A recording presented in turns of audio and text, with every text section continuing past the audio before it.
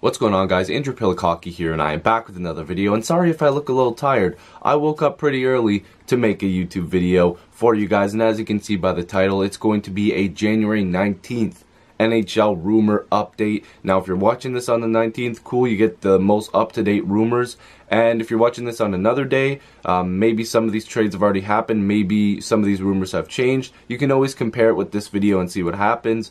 But make sure you go and check out Spectre's Hockey. The link will be down below. That is where I get all my rumors. This isn't a paid promotion type of thing. This is just the website that I go to every single time to look up about rumors. And Spectre's Hockey was nice enough to allow me to make a video on the headlines that are on the list that's on my phone. So we're going to get into some rumors now. If you guys have been on my channel before, first of all, thank you very much. And secondly, we've been updating some rumors as the videos have gone on, and it's kind of fun. So we'll see in this new report if there's any new rumors, or if we're going to be updating the rumors that we've been talking about before. So the first rumor that I read about this morning was Corey Crawford. Now, we all know that Crawford has been fantastic over his career for the Chicago Blackhawks, but this season, it's looking like he may be done for the season. Now, it's not official, but he has vertigo-like symptoms, and it's taking him out of the lineup for some time, and the Chicago Blackhawks are a little worried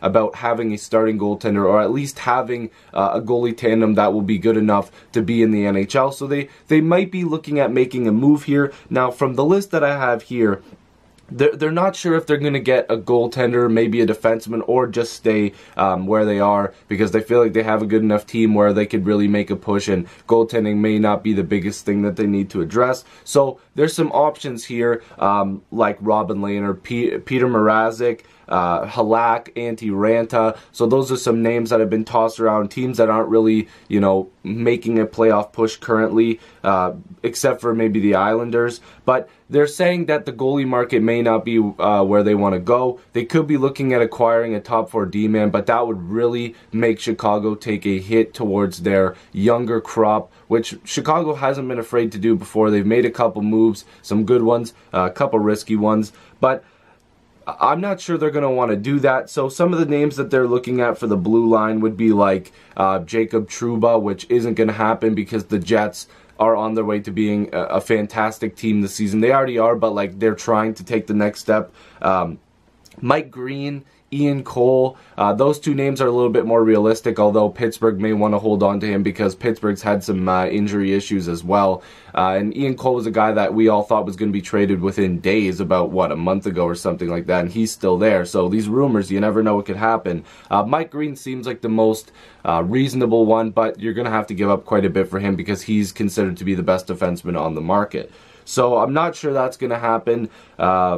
I don't know. There's some other options here. Sportsnet apparently is saying Robin Lehner, Antti Ranta, Mrazek, Howard also in there, or Calvin Pickard or Garrett Sparks. As a Leaf fan, not sure about Sparks. Pickard could be an option, but the Hawks have a current goaltending tandem of Forsberg and Glass, so we're going to have to see if they want to hold on to that tandem. They're both... well, Glass has had a very, long path to the NHL, and I believe Forsberg's still pretty young, so I'm not sure if they're going to want to hold on to that tandem.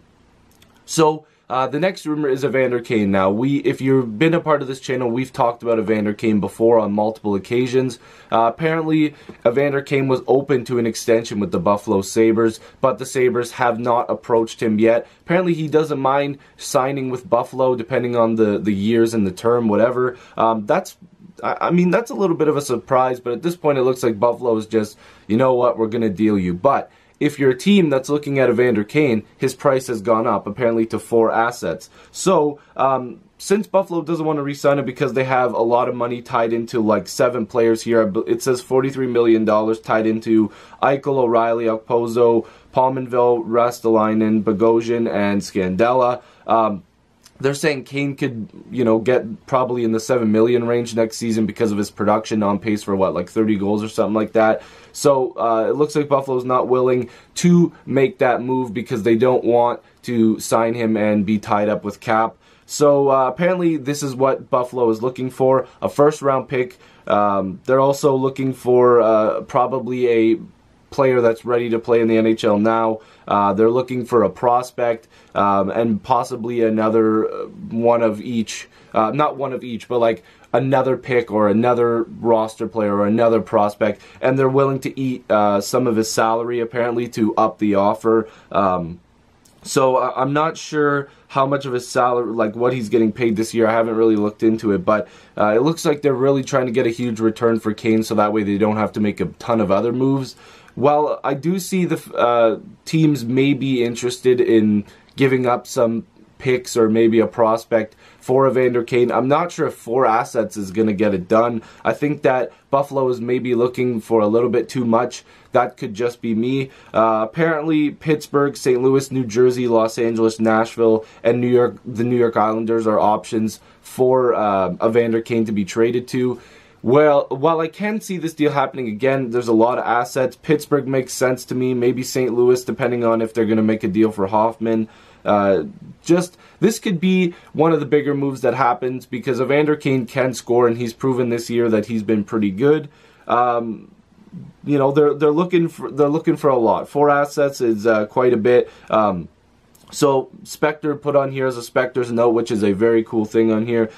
He's saying the asking price is high, but how could you blame them? He's saying he also doubts they'll get 4 assets. He's thinking they're going to get a first-round pick, maybe a second-rounder, and a prospect or a young player, which I can 100% agree with. And I'm thinking that might be the best option.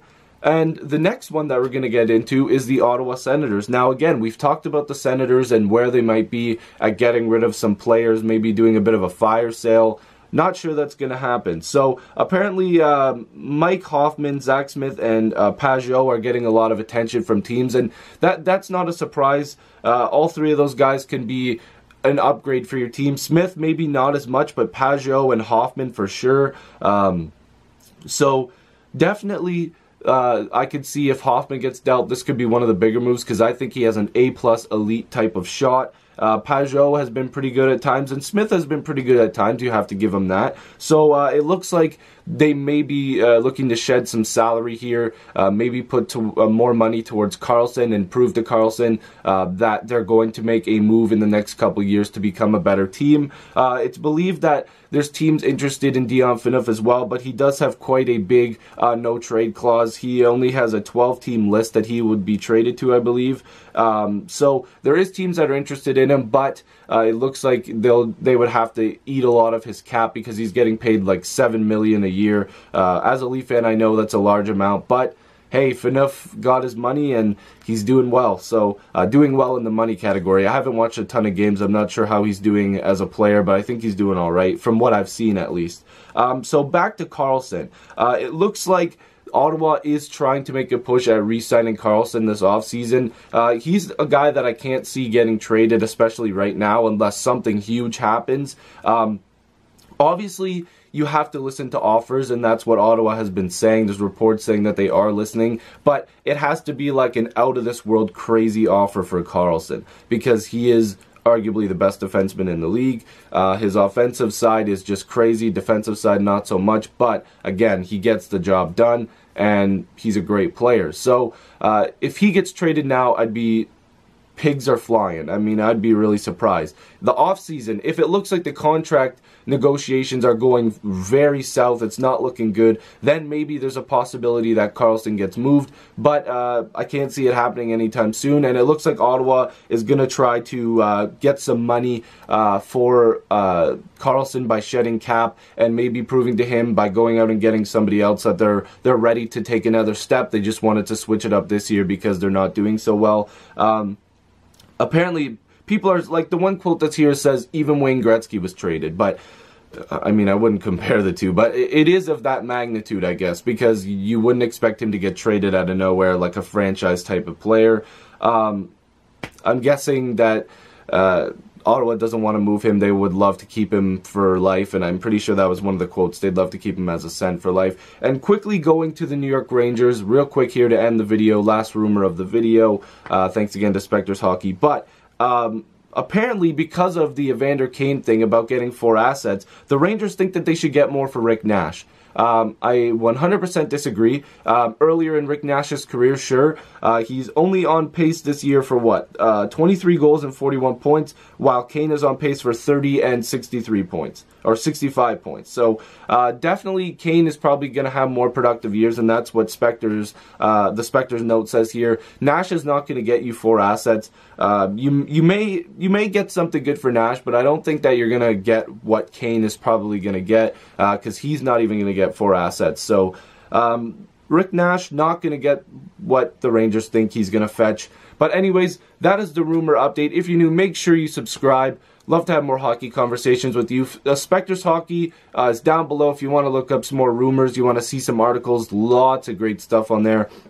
Lots of great discussions. Make sure you go down there, click the link, read it. Go follow him on Twitter. All his information is in that website as well. I'll try to link as much as I can. But yeah, thank you guys for watching. If you're new, make sure you subscribe. We'll see you guys in the next video or stream. Peace.